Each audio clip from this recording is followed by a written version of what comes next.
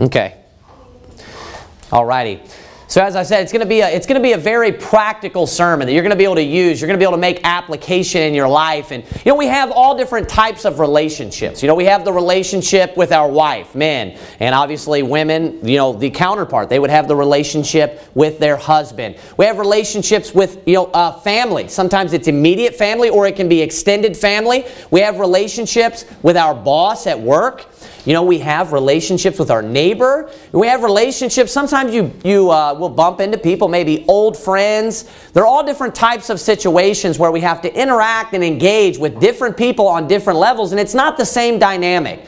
So I'm going to be going over how to resolve conflicts in a very general way, but I'm going to give you guidelines, different principles that we can use as Christians to be able to live a peaceable life, to be peaceful people. So here in Matthew chapter number 5, verse number 9, of course this is the Beatitudes. This is one of the most famous passages or part of Scripture in the entire Bible. And there are a lot of great virtues that are taught here. But we're told in verse number 9, the Bible says once more, "Blessed are the peacemakers."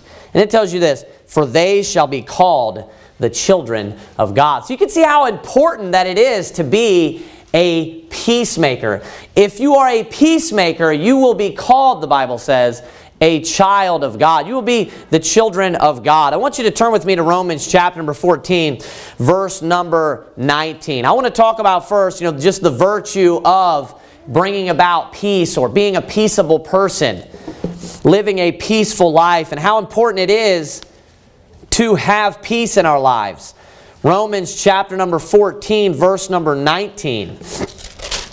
Not only that, it's important that we seek peace. We should be people that desire peace. We shouldn't be someone that just thrives on drama, and that we just always want drama in our life. We enjoy conflict, or we enjoy controversy, where we're just looking for a problem, to spring about so we can get involved in it, or maybe we're the type of person that causes these conflicts. That should not be the type of person that we are. Christians are commanded to be peaceable people, and we should be seeking and desiring peace in our lives. Look at Romans chapter 14, verse number 19. The Bible says this, "Let us therefore follow after the things which make for peace, and things wherewith one may edify another." So notice that we should be following after the things which make for peace. And notice what it's coupled with there. It's coupled with edifying one another. So peace has to do with edifying or building someone up. It has to do with helping another person. It's a selfless act. Peace and edifying are put together. I want you to go now to, we're going to look at a few scriptures. Go to the Old Testament with me, Psalm chapter number 34, verse number 14. Psalm chapter number 34, verse number 14. I'm going to read to you from 1 Peter chapter number 3, verse number 11. The Bible says this, "Let him eschew evil and do good. Let him seek peace and ensue it." So if you would have noticed there, the verse I read, 1 Peter 3, peace and good are used interchangeable. So you can see that the word peace is very closely related to that which is good. It says, let him eschew evil, right? That means to stay away from evil, to keep it away from us, to eschew it like you do to a dog. Shoo, right? Let him eschew evil, and then it says, and do good. Let him seek peace and ensue it. Psalm chapter number 34, verse 14, where you're at, you'll see this sounds very similar. Depart from evil and do good. So again, eschew evil and do good. I believe 1 Peter 3 is quoting from here. Then it says this, seek peace and pursue it. So notice again that peace is being used interchangeable with good. Number one, just to be very simplistic, peace is good. Peace is a good thing. To have peace or to possess peace, it's good. But not only that, furthermore, the opposite of peace is evil. Although the word evil oftentimes in the Bible, yes, it can be referring to transgression or sin, but I'll tell you what else it's referring to, harm, which is also the opposite of peace. So there, that would be a synonym for evil would be harm, which is an antonym for peace. Peace is a good thing. Go to Psalm chapter number 122 while you're in the book of Psalms there. Psalm chapter number 122 on the subject of seeking peace. We should desire peace. We should want peace in our lives. It should be something that, as we've seen twice, that we are seeking, we are ensuing it. The Bible used in Psalm 34 the word pursue. You as a Christian should be pursuing peace in your life. You should be looking for peace in your life. You shouldn't be looking for problems. You shouldn't be looking for controversy or looking for drama. There are a lot of people like this. It may sound ridiculous, but there are people that look for drama and they thrive off of it. And if there's not drama going on in their life, they're unhappy. Or if there's not drama going on in their life, they're going to make sure that they start some, that they are the troublemaker, right? We should be seeking peace. We should be looking for peace. Psalm 122 verse 6 says this, pray for the peace of Jerusalem. They shall prosper that love thee. Now this, of course, people will try to misapply this about, the modern state or the modern, country of Jerusalem. This is talking about those that love God. You notice that? It said, pray for the peace of Jerusalem, they shall prosper that love thee. So this does not apply to the modern state of Jerusalem. They do not love the Lord Jesus Christ. They hate Him. Look at verse 7. Peace be within thy walls, and prosperity within thy palaces. So first it says pray for the peace of Jerusalem. It's saying pray for the peace of those that love God. Christians. We should desire peace for ourselves, but furthermore, we should also desire peace for other Christians. We should desire peace for those that love God. Keep reading there, verse number 8 in Psalm 122. It says, for my brethren, so notice, the Christian, for my brethren and companions' sake, I will now say, peace be within thee. Talking about the walls of Jerusalem. He desires that those that love God have peace. Because of the house of the Lord, our God, I will seek thy good. So notice again that peace is a good thing. Over and over and over again, we see in the Bible that the word peace is coupled with or even used synonymous with the word good. We should be looking for peace in our life. We should be seeking after peace.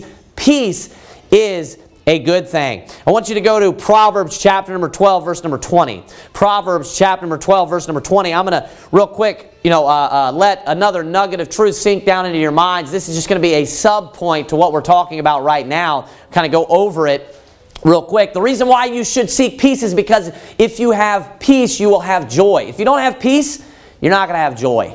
If you're not living a peaceful life, what that means is you're not living a joyful life. Peace and joy are coupled together, one with another. Just as peace is the same thing as good. It is goodness. Look at Proverbs chapter number 12, verse number 20. It says this, deceit is in the heart of them that imagine evil, but to the counselors of peace is joy. Notice that peace, number one, and joy are contrasted with evil. It's the opposite of evil, harm. Also, sin, in this case, it definitely has the connotation of that which is sin or transgression against the Lord.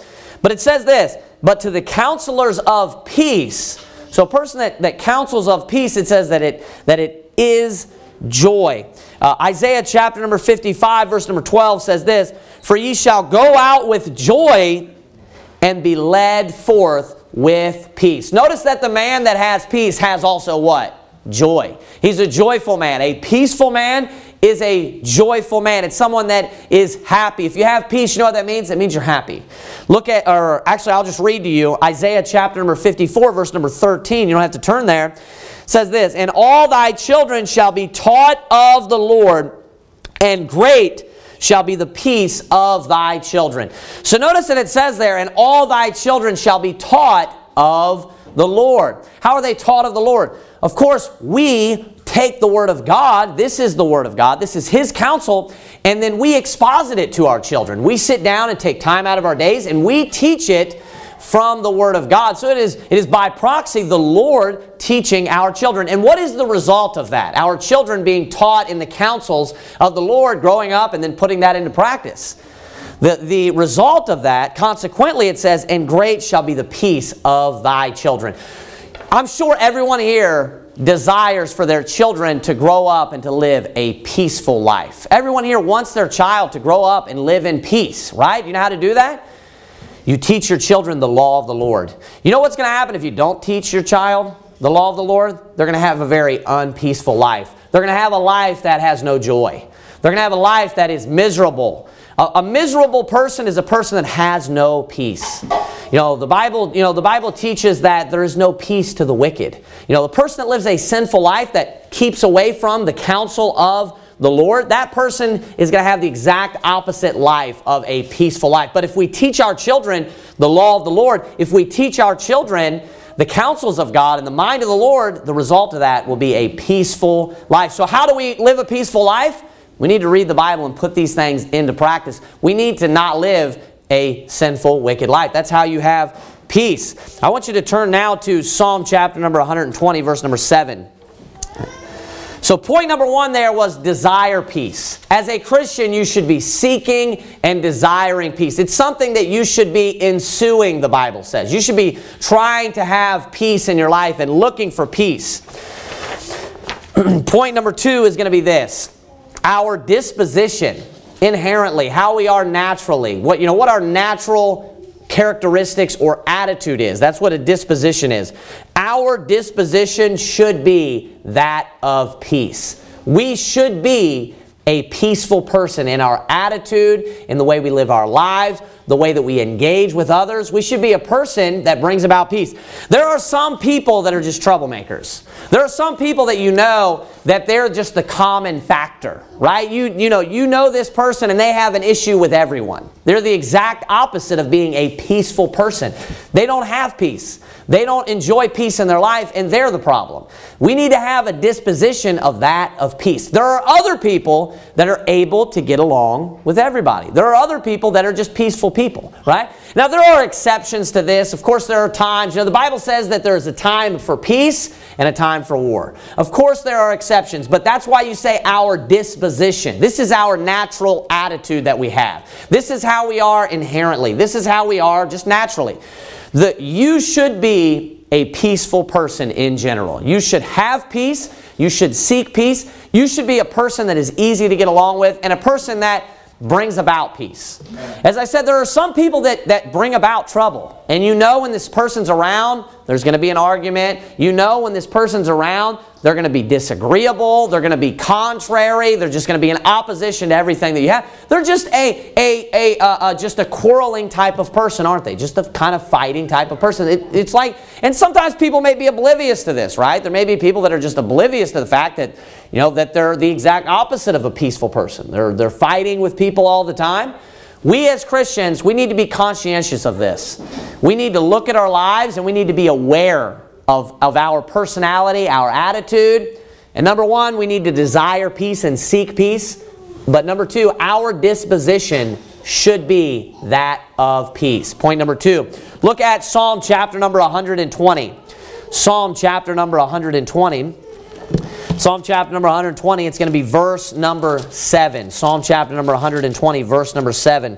The Bible says this, I am for peace, but when I speak, they are for war. Now I want you to notice what his disposition is. What is he inherently? What is his attitude? How is he in his life? If you could describe David's personality, what is he? He's a peaceful person. Exactly. He's for peace. He propagates peace. He wants to get along with people. He doesn't want to live a life where he's fighting, arguing, and for trouble, right? He wants to be for peace. Now, is there a time for war? Yes. Should we defend ourselves? Should we stand up for what is right? Yes. But in our lives, our disposition should be that we are for peace. We should be for peace. I want you to go with me now to... Go ahead and turn to Romans chapter number 14, verse number 14. Romans chapter number 14, verse number 14. So 2 quick points already. Number 1, again, we should desire peace. As a Christian, that is a quality that you should be seeking after. You should be examining your life. You shouldn't be just going through your life and being satisfied with how you are and not being conscious of how you are behaving daily. You should be looking at yourself. All of us have sin. No one is perfect. No one has met. No one will ever meet the expectations that the Lord has for them. So you should be all the time examining yourself and saying, do I have this quality? You're reading the Bible, when you're hearing preaching, do I have this quality that I'm hearing of or that I'm reading of? And look at yourself, look at the areas of your life and say, hey, am I lacking in this area? And we're all lacking in some way in every area. We need to apply these things to our lives. We need to be continually growing. So we need to look at the Bible, reflected upon ourselves and say, you know, where can I improve in these areas? So number one, we should desire peace. You should daily be going about your life trying to seek after peace and bettering yourself in your Christianity by doing so. Desiring peace. We shouldn't be desiring drama. Of course, you know, there are times when there needs to be war, right? There needs to be, you know, arguing and things like that. Contention, right? We shouldn't be a contentious person. We should be a peaceful person. But is there a time to contend? Yes, we should contend for the faith. Are there doors where we go to a door sometimes in soul winning where we need to contend with someone? All the time, right? I mean, it's common. You know, you go out soul winning for maybe an hour, 2 hours. You know, you're going to have probably at least one door where there is contention. But it shouldn't be every door. It shouldn't be every single person that you speak with. You should be a peaceful person. And then there should be, you know, there are times where there's war, where there's contention. Number two, again, our disposition should be that of peace. Point number three, really quick, and there's going to be sub-points under this. We need to be the type of person that makes peace or recreates peace in a hostile environment. We should be a peacemaker. And what does that imply when you are a peacemaker? It implies that there isn't peace. It implies that there's trouble, there's fighting, there is, you know, a quarrel going on, there's conflict. We as Christians should be able to resolve conflicts. This is a skill. You either have the skill of resolving conflict or you do not. Some people are not able to resolve conflicts. Some people don't know how to resolve a conflict, and they're not good at, you know, extinguishing a fight or extinguishing an argument or, you know, bringing about peace. Now, are there times, again, I want to make sure that I give these exceptions, you know, the attention that they deserve. Are there times when there should be war and there shouldn't be peace? Of course. There are times when there's an argument. If we had an issue in our church and it was an issue that the Bible says, you know, needs to be addressed, and I'm going to get to this and more so at the end, you know, having these types of issues with family, friends, just all the different relationships and addressing all of these. Are there types of issues where it needs to be addressed? Yes. But most of the time, the things that cause us not to have peace, the fightings, the quarrels, all of that, most of the time it's petty in your life. Most of the time it's things that could be squashed and put to the side and could be ignored and avoided, and it's not worth not having peace. Right. Peace should take priority. That's what I want you to understand from the introduction of this sermon. Peace is important. You should be looking for peace. That should take priority. That should be your disposition. And the exception is the fighting. That, you know, the warring that needs to take place. That's the exception in your life. That's not common. Are there issues that occur in a church that need to be dealt with? Yes. Are there issues that occur in, you know, maybe with your neighbor or at work, that maybe you need to go to your neighbor or go to your co-employee, right? The other person you're working with and actually speak to them about something? Yeah, there's times where you do.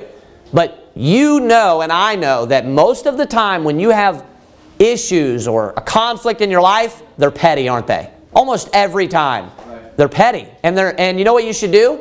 You should ignore it, avoid it, and seek peace. That's what you should do. So point three, there's going to be sub-points under this. I'm going to be going through these next points as they're going to be represented alphabetically. The first 3 points are number 1, number 2, number 3. I want these to stick in your mind, so I'm going to repeat them again. Number 1, desire peace. Christians should desire peace. Number 2, our disposition should be that of peace. Inherently, we should be a peaceful person, how we carry ourselves, our attitude. So inwardly in our heart, desire peace. Also the way we live our lives, we should be peaceful. We should be a person that brings about peace when we are around. And number 3, this is going to be the remaining part of the sermon. It's going to be the practical portion. Resolve conflict. We as Christians should be able to resolve the conflict after it has already begun. When there is an issue, when there is a conflict or a problem or trouble, a quarrel, whatever you want to refer to it as, you should have the skills to be able to resolve that. Now, point A, which is the first sub-point under point 3, is this. The main problem why conflict continues and is not resolved is because of pride. That's the main reason why conflict will continue on and people will continue fighting, and they'll never come to a time of peace. And the reason is because people are not able to forgive one another. One person is not able to give forgiveness to another person because of maybe the wrong that they did. And as I mentioned, most of the time, problems that occur in your life, if you look around and you think of conflicts that you have, most of the time they're petty. Most of the time they're things that are meaningless. And if you were to tell another person that's not in your shoes, they'd say, that's stupid. That's ridiculous. That's not worth it. And most of what's going on in these situations is the majority of people that are involved in these conflicts, the reason why it continues is because of pride, because they're not willing to forgive.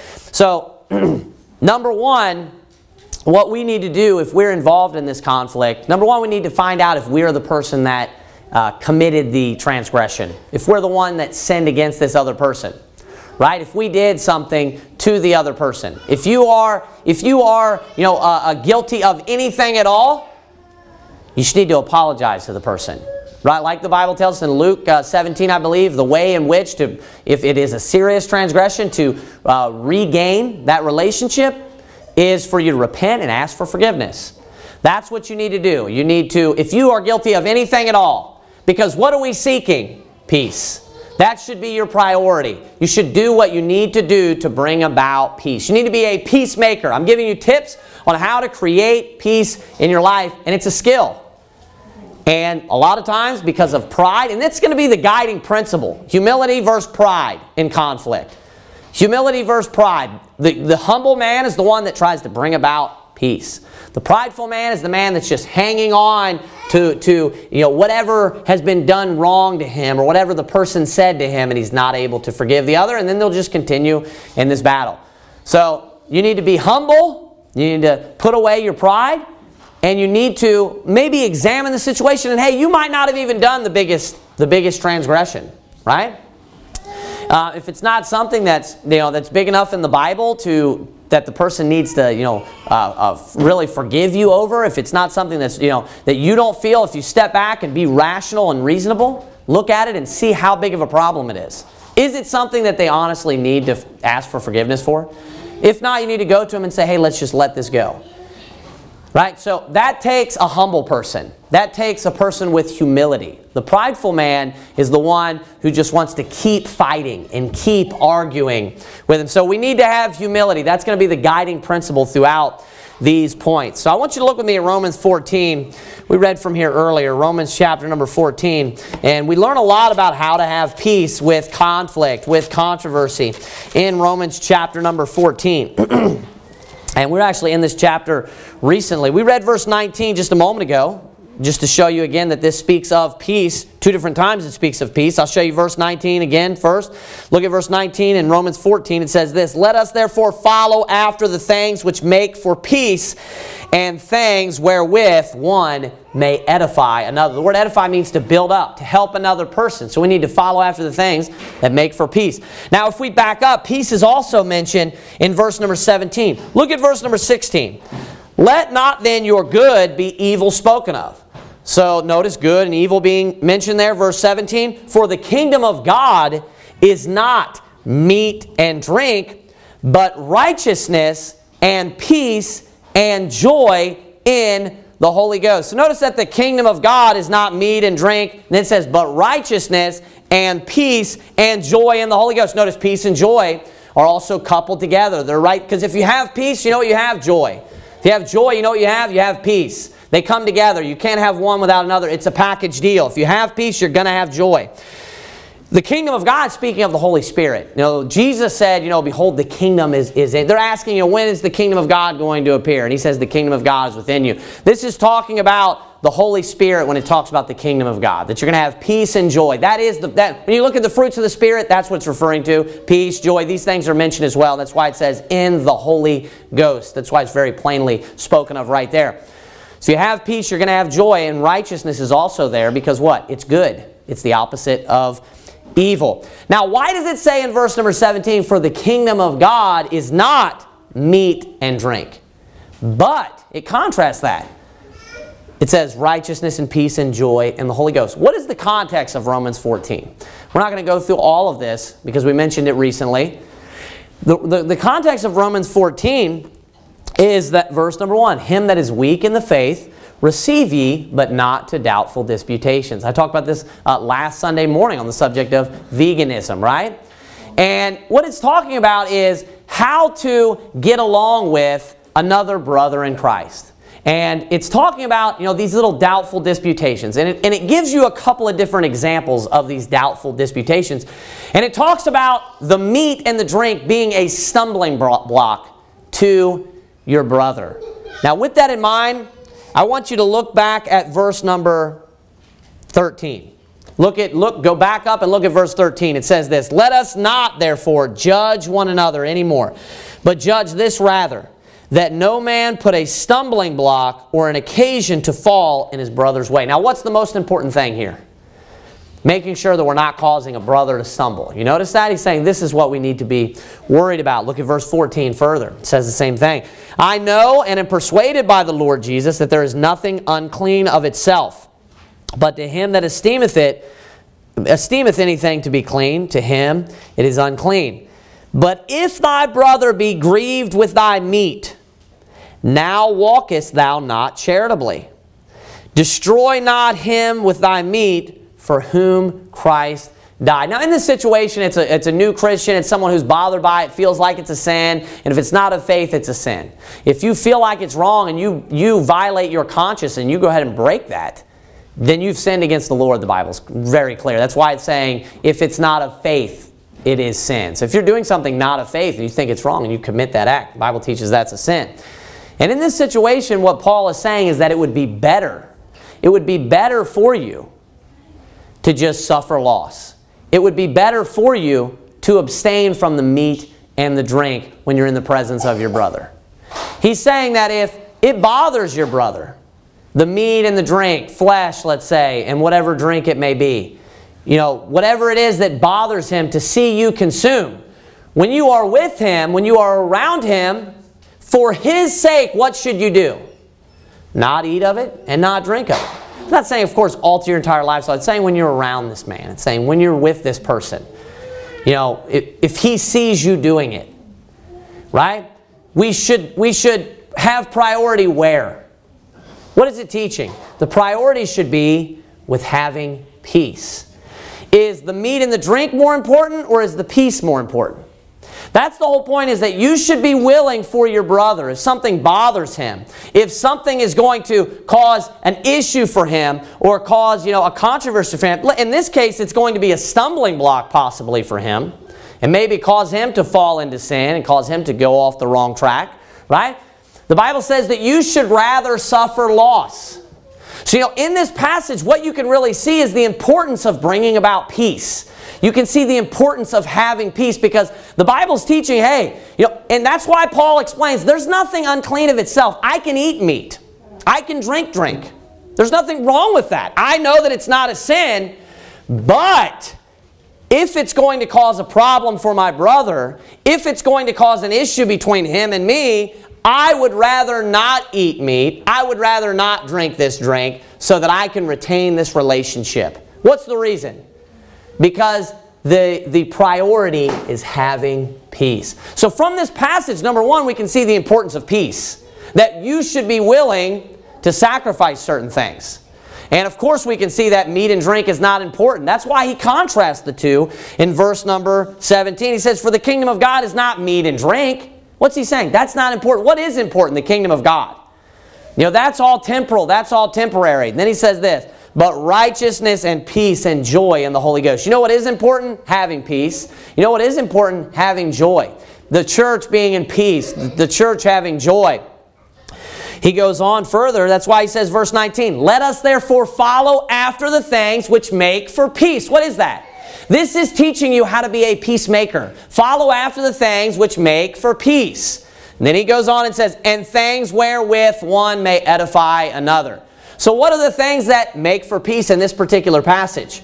It would be suffering loss. This is point number B of how to. Number one, not to be a prideful person. Have humility, right? And these two things, as I said, that's the guiding principle. You're not going to do the next 2 points if you're a prideful person, or if you're not a humble person. You're not going to do the next 2 points, because this point is being able to suffer loss. Being able for you to lose something. And you know, that's the last thing that a proud person wants to do, is to abstain from something or to stop doing something for someone else's sake. Because a proud person is always a selfish person. It's a person that is you know, interested in themselves and making sure that they get the things that they want to have, right? To have peace, we need to be a person that is willing to suffer loss for another person. Amen. We need to be a person that is willing to sacrifice something for another person. In this case, he gives you an example. And keep this in mind. This is hypothetical. He's not talking about a real situation where a real person, I'm not saying it didn't happen and maybe he used another example, but in Romans 14, he speaks as if it's hypothetical. Him that is weak in the faith, receive ye, but not to doubtful disputations. You know, and then he says, for one believeth. He's just dreaming this up. This is theoretical. So what's the point? He also gives you, you know, another person esteems one day above another. He's just giving you examples. Do you know what his point is? Peace needs to be the priority among Christians. Peace needs to be what's important. And your own, you know, preferences in areas, the things that we like, the things that we, you know, enjoy, the pleasure maybe that we have, especially temporal things like that, we should abstain from those. We should be willing to abstain from those for what? Peace. Why do we have priorities in life? What's the purpose that you sit down and you write down, this is priority number 1, this is priority number 2, this is priority number 3? Have you ever thought of that? Exactly. Do you know why is this? When you look at your time, you have to realize what you're going to sacrifice. And if you say, hey, I want to put most of my time in priority number 1, what are you saying about the other ones? I'm willing to sacrifice time for number 2, number 3, number 4, and number 5. That's what it's about. It's about which ones are you willing to sacrifice time for. Which ones are you going to make sure that priority number 1, that's what I'm for sure going to make sure that I do. And do you know what this is here? In this passage, it's talking about what's important and what takes precedence or preeminence. What's at the top? What is superior? Peace. Having peace is what's superior. And you know what else? You should be willing to sacrifice everything else for that. You know what's the most important thing? Peace. So this should embed in your mind the importance of being a peaceful person. And as I said here, you know, this is the only other time that in the Bible, besides Matthew 5, being a peacemaker is mentioned. What are the things which make for peace? Suffering loss. This is the most important point in this entire sermon. How can you be a peacemaker? What is Matthew 5:9 talking about, and what do you have to do to be a peacemaker? Well, right here it's telling you to follow after the things which make for peace. And what is it? Suffering loss. If you are going to make peace with someone, you are going to be the one that has to suffer loss most of the time. You are going to be the one that has to go and say, hey, I'm sorry, even if it's the small little thing that happened in the situation. If you look at most controversies and problems and fights that two friends or two brothers get into, a lot of times neither one of them are big. If there are two transgressions, a lot of times one person does something and because of pride, another person responds to that, don't they? You know, because of course, mankind, we all have, you know, a degree of pride in us, right? And the inclination when someone does us wrong is to do what? To respond back and to try to hurt them just like they hurt us. Why? Because they hurt your pride is why. Because they hurt your feelings and you want to make sure that you do the same to them. You want to make sure that you don't look bad, that you win, right? You know what you need to do a lot of the times? Step back and look at the situation, and I guarantee you that what they did to you and what you did to them is petty. And if it's not worth something where you feel like you need an apology, if it's not necessarily a Luke 17 situation where you can't forgive them unless they repent, just go to them and suffer loss and stop being a baby and say, I'm sorry for what little thing you did to them. Because most of the time when they've done you wrong, you did something back. Or maybe they did something wrong to you and you weren't aware. They did something wrong to you because they thought that you had done something to them and you weren't even aware of it. How many times have you found out that someone was mad at you about something or angry with you and they've been acting funny, and then you find out that it was because of something that never even happened, or it was in their mind and they thought that you had done something you really didn't do, or you were acting in a way that you really weren't acting. And it didn't mean what they thought it meant. So you know what else you can do? Is you can go to that person and say, hey, I want to know what's going on. Why are we having these problems? What is the issue? If I've done anything wrong, this is taking the high road. This is you suffering loss. If I've done anything wrong, I didn't mean to, and I'm sorry. And you know what? If you did do something wrong, and you're willing to just to just brush off the one transgression that they did to you, you know what you need to do? You need to suffer loss. You need to be a person that makes peace. You need to be a peacemaker as a Christian. A Christian should be a peacemaker. If you're not a peacemaker, you're not going to be called a child of God. Isn't that pretty important? Being called, having the title of being the children of God, being a child of God. The Bible emphasizes that when we went through Hebrews chapter number 1, the importance of having that title of being the Son of God, right? And it talked about, hey, how great the angels were, and they didn't even have the title of Son of God. It is an honor to be referred to as a child of God. If you want to be a child of God, you need to be a peacemaker. If you're not a peacemaker, you don't deserve the title of being called a child of God. You say, I don't enjoy peace. I'm not a peacemaker. Well, then you don't deserve to be called a child of God. You don't deserve the title of being children of God or being referred to as a child of God. Christians need to be peacemakers.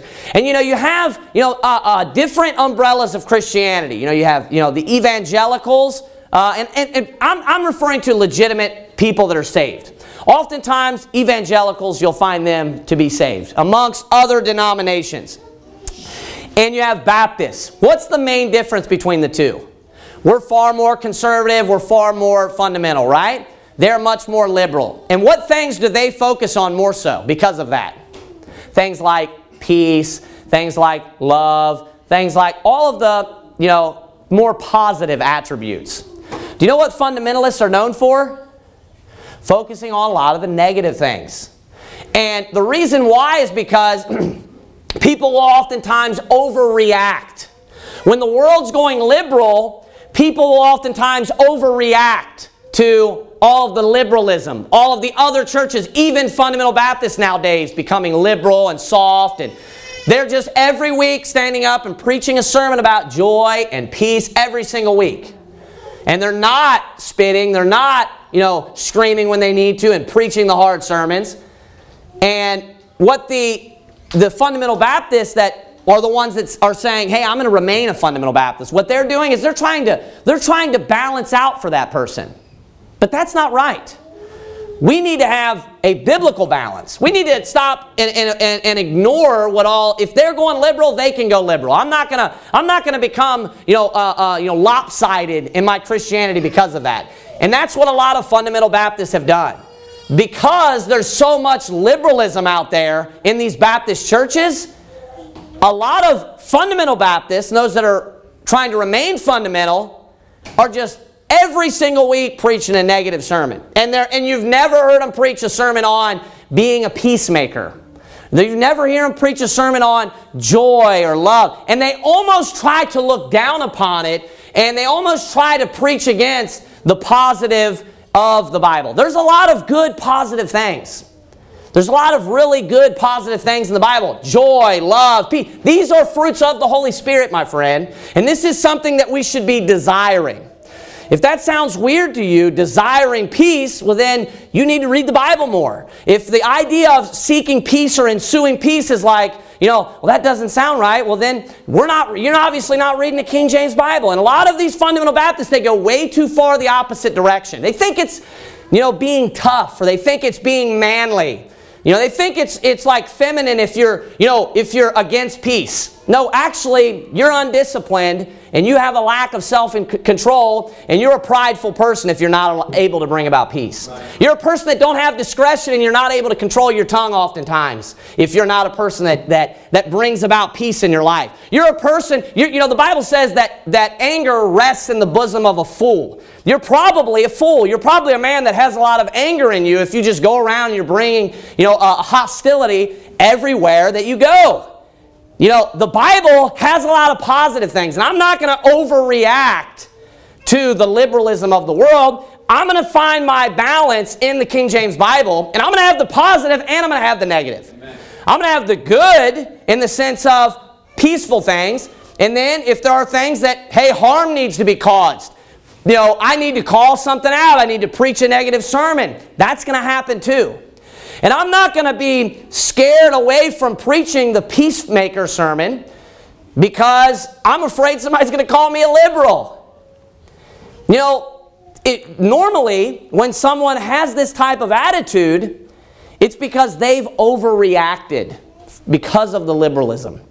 We need to find our balance in the King James Bible. We need to avoid, you know, what the world's doing. They're always going like this, constantly. If you try to, you know, base, you know, where we should be as far as our balance on Christianity today, you'll be in a mess. This is where our balance needs to be found in the King James Bible. We need to have peace, but yeah, there's a time for peace and there's also a time for war. We need to be a person that creates peace. How do you make peace? You need to be willing to suffer loss. You need to be willing, and what type of person will not do that? A prideful person.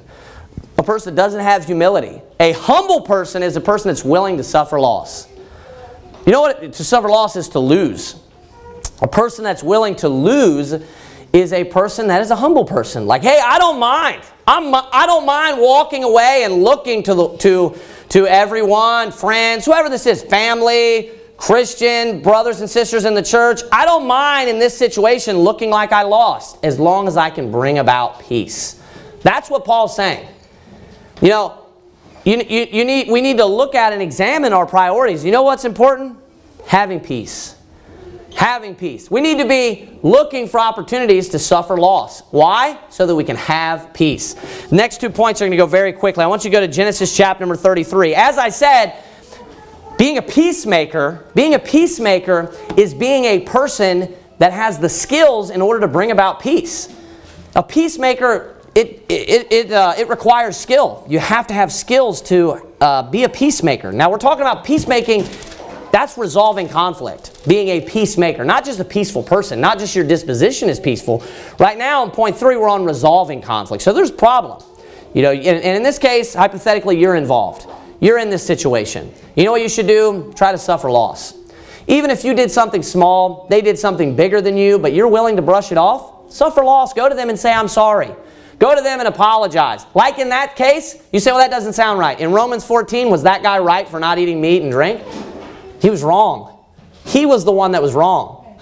But Paul was willing to suffer loss and say, hey, I'm not going to eat meat and drink either because I don't want it to hurt him. So that guy was actually wrong. It wasn't the situation where he transgressed him, but it's the same principle.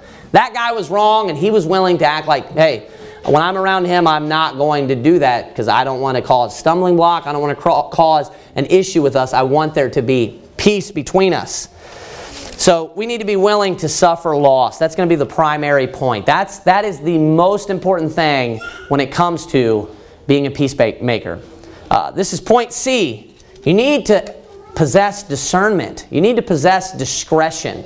Specifically, discretion in your words. Discretion or discernment when speaking. You need to have control over your tongue and know how to word things. You know, the wording of something is very important.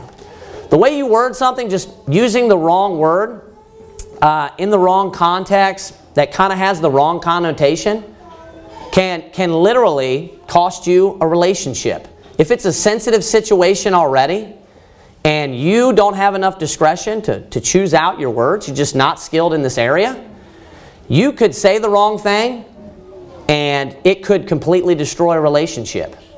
Now, would it be petty? Of course it would. But we need to be willing to be the one that's trying to make peace. We need to be looking in our lives for ways to be able to bring about peace. And we need to possess the ability of discretion. So, what did I say? Genesis 33? Yeah, Genesis 33 first, and we're going to go to Genesis 31 next. I want to use 2 examples for these last 2 points very quickly from Jacob, from the man Jacob, because Jacob had a lot of situations of hostility in his life. Jacob and Esau, problems. Jacob and Laban, problems. He had a lot of problems with his wives as well. But in all of these situations, Jacob ultimately did what? He made peace. Jacob was a peacemaker. Jacob brought about peace. And you know what Jacob did with Laban many times? Jacob suffered loss repeatedly. I want to look quickly at an example of with Jacob here, and in Genesis 33, and I want to look with, it's not Genesis 33, that is not correct, I don't believe. Yes, it is. Yes, it is. Genesis 33, verse 10.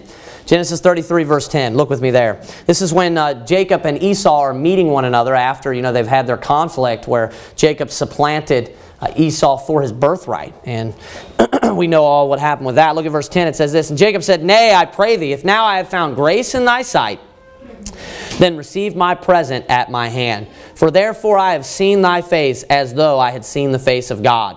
And thou wast pleased with me.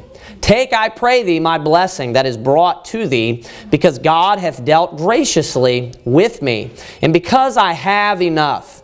And he urged him, and he took it." Notice the great humility that Jacob has here. Notice that, and of course Jacob did Esau wrong, and he realized that, and Jacob was willing to suffer that loss. Especially if you do wrong, of course you should be willing to do something to make that up, right? To pay back. So here he's given him a sacrifice for that.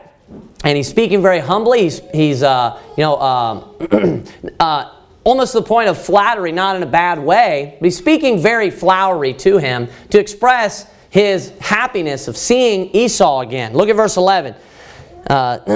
"Take, I pray thee, my blessing that is brought to thee, because God hath dealt graciously with me, and because I have enough. And he urged him, and he took it." So notice he's urging him. He wants this gift to be received. Sometimes you need to be able to give a gift in order to make peace. What is it? That's a way of sacrificing something. So maybe, purchase a meal for someone. If there's been an unspoken battle between you two, that may be all that you need to bring about peace between you and another person, whoever this may be. And he said, "Let us take our journey and let us go, and I will go before thee." Verse 13. "And he said unto him, My Lord knoweth that the children are tender." This is Jacob responding. "And the flocks and herds with young are with me. And if men should overdrive them one day, all the flock will die." So notice that Esau wanted to yoke up with Jacob there in verse number 12, didn't he? "Let us take our journey and let us go, and I will go before thee." Jacob responds that, hey, the flock, they're not going to be able to do it. The children aren't going to be able to do it. We'll overdrive them. They wouldn't be able to handle it. Verse 14, "Let my Lord, I pray thee, pass over before his servants." So you go on before me, ahead of me, not with me, he's saying, not together.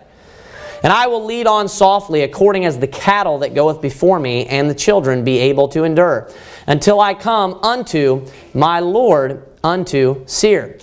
And Esau said, Let me now leave with thee some of the folk that are with me. And he said this, What needeth it? Let me find grace in the sight of my Lord. So Esau returned that day on his way unto Seir." Now what you have to keep in mind, this is an extremely sensitive situation. An extremely sensitive situation where they have just met each other. This is the reunification or the reunion of the two brothers, where they were on horrible terms previously. And I want you to notice how Esau keeps pressuring him to come with him. He brings it up, I believe, 2-3 times, something like that. And he keeps trying to get him to come with him and to be with him. And Jacob has to respond a couple of times, doesn't he? Like, "No, I don't want to do that. No, I'm not going to be able to go." He doesn't word it that way, of course, right? That's ultimately what his answer was. "We're not going to do that. We're not going to go with you. We're not going to be with you." Now, I want you to think about this too, because Jacob never goes and lives with Esau. Was Esau a godly man just from what we know in the Bible? He wasn't. He wasn't. From what we know, he was not a godly man. Just cherry picking. We see the wives that he married. And oftentimes when men marry Canaanite wives or wicked women, what happens? There's a warning that's given to the king, lest they turn away your heart from the Lord. It displeased his mother. Why? Because they were already aware of what was the possibility. Esau, obviously, is a murderer at heart. He was desiring to kill Jacob. Esau is likened unto being a fornicator. He despised his birthright. Now, are there good things about Esau that we can point out as well? Yes. But I believe there's a reason why Jacob told Esau that he wasn't going to go with him. I believe there's a reason why Jacob ended up not living his life with Esau. And I believe that he was aware that Esau was not a godly man. That Esau, I believe, pictures the Christian that is backslidden. And a lot of Hebrews talks about that, about a backslidden Christian, and I believe that makes sense why Esau is brought up in that exact context, where it's talking about a backslidden Christian. I believe that Esau is a perfect picture of a backslidden brother, of a backslidden Christian. I want you to notice that when Esau and Jacob get together, Jacob wants to make peace, doesn't he? He wants there to be peace between them two. But Jacob also realizes that it's not good for him just to live with Esau, or to yoke up with Esau, or to be with Esau. And Esau keeps offering him things and trying to entice him to come with him, and extending this invitation of, hey, let's do this, let's do that. And sometimes you'll be in sensitive situations like this, and your words matter even more. And 2 times Jacob responds. Number 1, he responds with discernment when he's speaking to Esau, when Esau's trying to not take his gift. And it says he urged him and he says, take it, brother, I have enough. So he uses the discernment there, I have enough for me. I don't need it, right? You have it, you take it. Then there, he gives the answer of a legitimate answer. He's not lying when he tells him in verse 13 that, hey, I don't want to push the children in the flock too hard, because it's possible that we could overdrive them and that they could die. That is legitimate. That is could be a serious possibility. But you know what else Jacob didn't want to do? Is Jacob didn't want to go with Esau. That's why Jacob never ended up going with Esau. And then Esau gives him an alternative. He's like, okay, well, how about this? How about we do it this way? And then Jacob responds.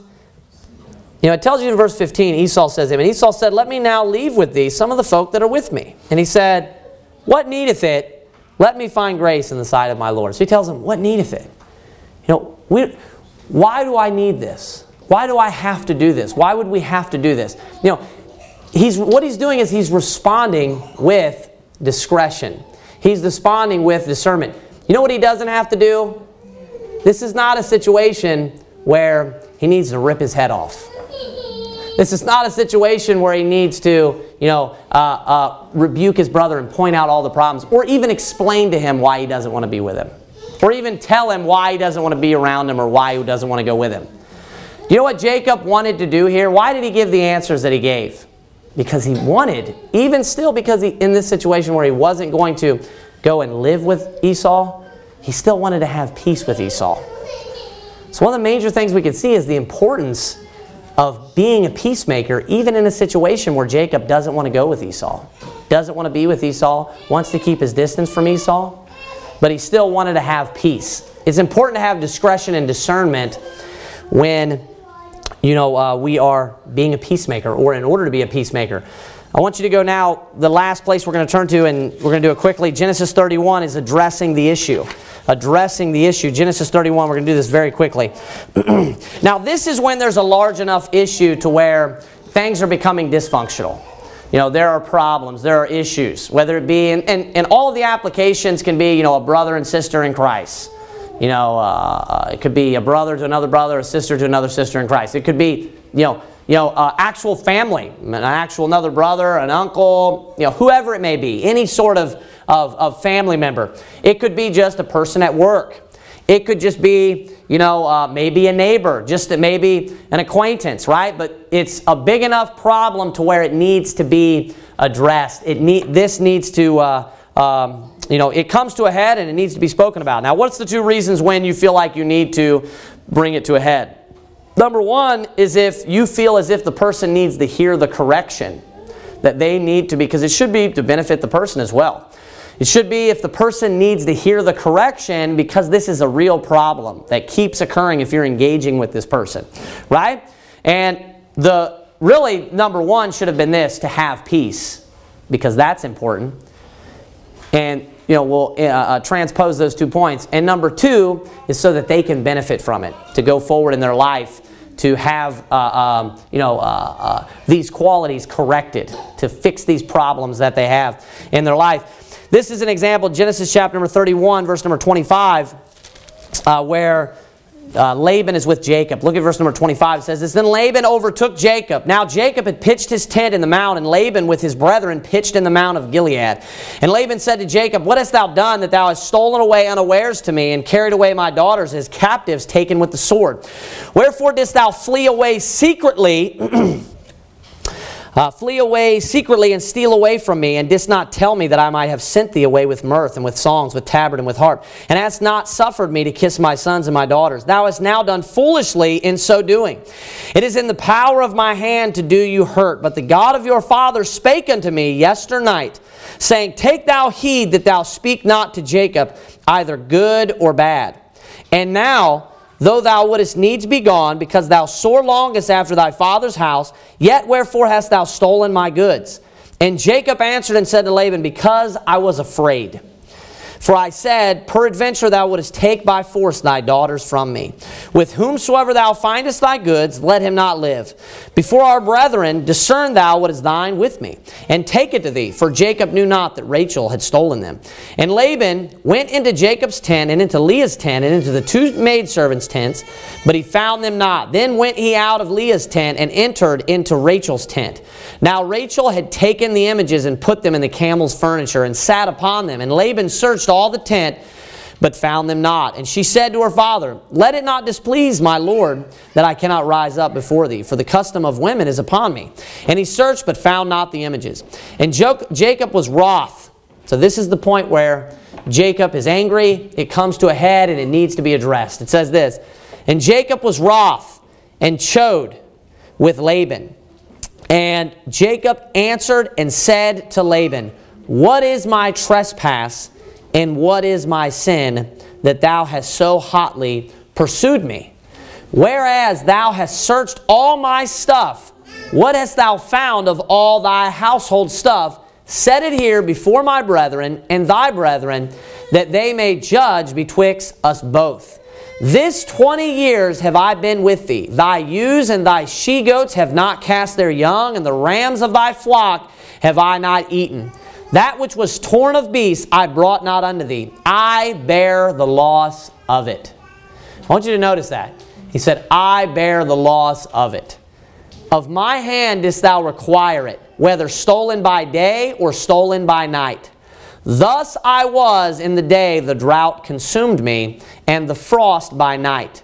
And my sleep departed from mine eyes. Thus have I been 20 years in thy house. I served thee 14 years for thy 2 daughters, and 6 years for thy cattle, and thou hast changed my wages 10 times. Except the God of my father, the God of Abraham, and the fear of Isaac had been with me, surely thou hast sent me away now empty. God hath seen mine affliction and the labor of my hands, and rebuked thee yesternight. So you can see there Jacob also mentioning all of the affliction that came from the hand of Laban upon him. And when you look at the relationship that Laban and Jacob had while he was still dwelling in the land of Syria, in Padanaram, what was it? Was there a lot of problems occurring all the time? There's nothing mentioned, is there? You know, what happened? He says that he suffered the loss of it. So for a long time, Laban was doing Jacob wrong. Laban was hurting Jacob, harming Jacob, taking things from Jacob, not treating Jacob well. But do you know what Jacob did during that period of time? It says that Jacob suffered the loss. He said, I took the loss of it. He suffered the loss of it. And what was the reason? What's the purpose? What's the reason why? Why would someone suffer the loss in those types of situations? Why should we suffer the loss? Because peace should be important to us. Because having peace, in this case, with his father-in-law, in this case, with his father, in this case, with family, was important.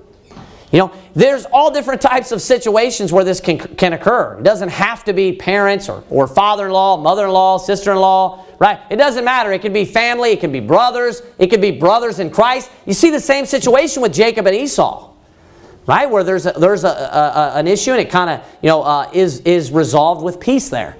But what was the reason why that Jacob suffered the loss? It was because he wanted to keep peace. He wanted to be a peacemaker. In your life, you're going to have a lot of different relationships. And people are going to do you wrong constantly. All the time. They're going to do bad things to you. They're going to hurt you, whether it be, friends, family, Christian, brothers and sisters, whether it doesn't matter. People at work, they're going to do you wrong all the time.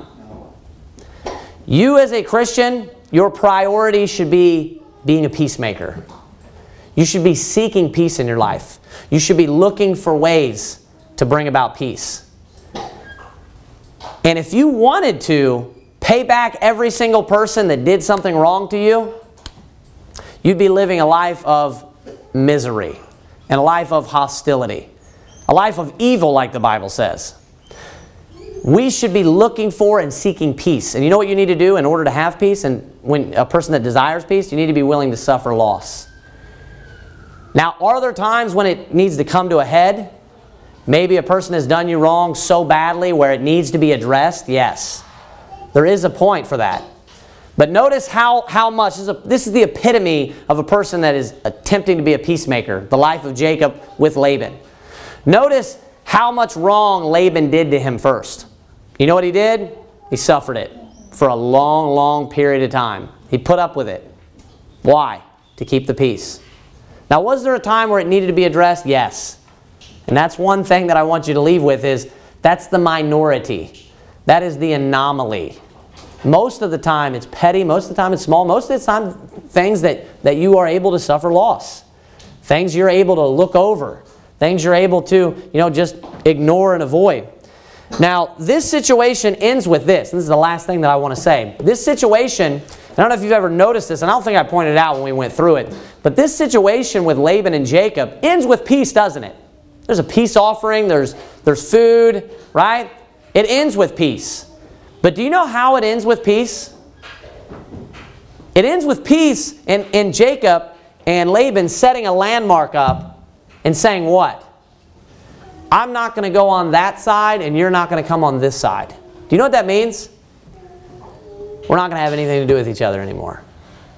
You're not coming to me and I'm not coming to you. They're saying that we're just not going to see each other anymore. Laban's promising to not come to Jacob. Jacob's promising to not go to Laban.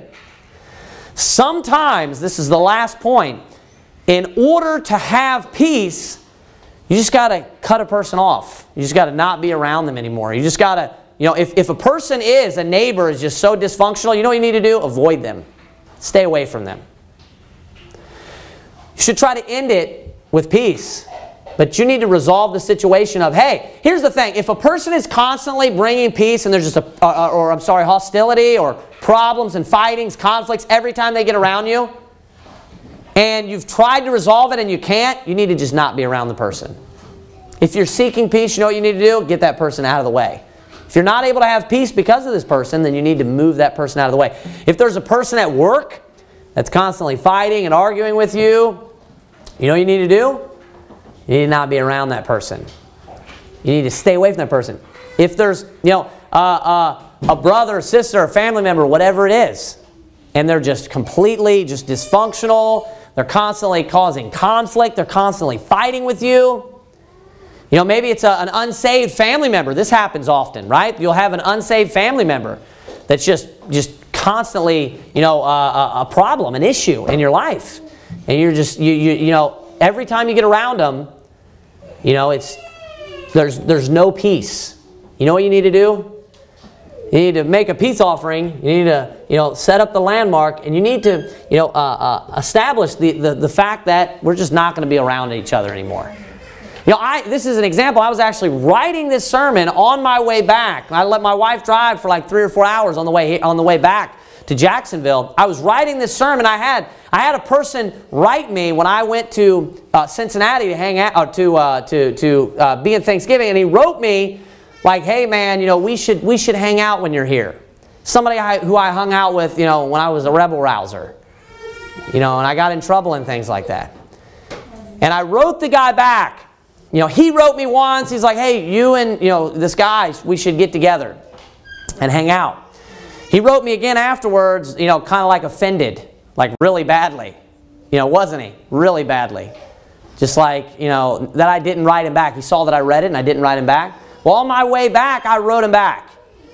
And I told him, I said, hey, I just wanted to respond to your earlier message. And I explained to him, I said, hey, I want you to understand, I'm not the same person. I don't talk the same. I don't walk the same. I don't speak the same. I said, I'm not interested in the same things. I said, you know, he used some language that I wouldn't have used in his post. I said, hey, I don't use, and I put in quotation, cuss words. You know, he used a particular word that I wouldn't use. I said, I don't use cuss words. I don't watch Hollywood movies. I said, I don't listen to the same music. I said, hey, Seth, this has nothing to do with you personally. I have nothing against you specifically as a person. I said, but I'm not the same person. And I said, if I hung out with you and you hung out with me, neither one of us would want to continue hanging out with each other after a period of time. I had no you know what I could have done when I wrote him? You know, I don't want to be around your filthy lifestyle. You know, you live this wicked life and you do all this and you do all that. Is that going to help anything? You think that that's going to help him? You think that's a situation where it's my responsibility to try to rebuke somebody and correct them? I just explained to the guy, like, hey, you know, we're not the same. And I told him, I said, hey, man, to be honest, I'm not interested in hanging out with you, and I guarantee that if you hung out with me, you wouldn't be interested in hanging out with me either. We're not the same. And I said, hey, nothing against you specifically as a person, but our lifestyles are way different. You know what I was doing? And he responded back and he said this. He said, okay, man, I understand. His first message before that, when I didn't respond back, was pretty heated. You know, but you know what I did was, I understood, and I told him, I said, hey, I'd love to say hi to you and see you maybe when we were out. Just say, hey, how have you been? You know what I did? I set up that landmark, and I understood, hey, we're not going to be able to be friends ever again. Unless, you know, he gets saved and things like that. And I'm going to, you know, send him a Bible Way to Heaven video. I plan on doing that. But I'm not going to be friends with that person unless he got saved and started living a Christian life. Not going to. I'm not going to yoke up with this person. You know, Esau, I believe, was saved. But even Esau living a sinful life, Jacob didn't want to be with him. He never went to see her. He gave him excuses. 2 excuses. Yeah, what needeth it? Right? He had discretion, discernment. Right? He had to put away his pride. He had to be a humble person. Because why? Because he desires peace. I have no reason to write back and forth with that guy in hostility and argue with him about his lifestyle. I just explained to him, hey, this just wouldn't work out, man. In your life, you're going to have a lot of different relationships, a lot of different types of people, a lot of different types of interactions. And the dynamic's going to be different in all of those situations. It is a skill to be a peacemaker. You need to develop the skill. Number 1, you need to be a humble person. Number 2, you need to have discretion with your tongue. You need to be able to speak to people and to bring about peace. And you need to choose out your words wisely. You can either destroy a relationship forever in a sensitive situation, or you can repair it and fix it. And number 3, the very last point here is you need to be able and you need to be brave enough to address the situation and to address the issue when it comes to a head. You need to know when that needs to take place. You need to have enough courage to address the situation. And furthermore, again, it needs to be repeated, you need to have enough discretion and discernment with how to address the situation. We should be peacemakers. We should not be confrontational people. We should not be known as being confrontational, being contentious. King David said, I am for peace. I am for peace, but when I speak, they are for war. Our disposition should be that of peace. We should be peacemakers. We should be trying to bring about peace in every situation possible. We shouldn't just be maintaining a relationship where there's a problem. If peace is not possible, you need to set up the landmark. You need to put the person aside and say, hey, we're just not going to be able to be around each other. We're just not going to be able to continue with this relationship. We need to make sure at all costs that peace has priority. Let's bow our heads and have a word of prayer. Dear Heavenly Father, God, we thank you, dear Lord, for your word. We thank you, dear God, for having the perfect balance of good and the positive and the negative, dear Lord, and knowing when there needs to be peace, knowing when there needs to be war. Dear God, help us to have discernment in this area. Help us to have discretion with our tongue, dear Lord. Help us to be able to develop these skills and to be able to get along with everyone in all walks and all areas of our life. And we thank you for everyone that showed up in the services today, dear God, all the families that are here. We ask you that you would bless Brother Russell and Mrs. Bops on their drive back and keep them safe, give them safe passage. We love you so much. Bless the rest of the day. Help there be many people saved, the souls out saved, dear God. And be with our services tonight. And in Jesus Christ's name, amen.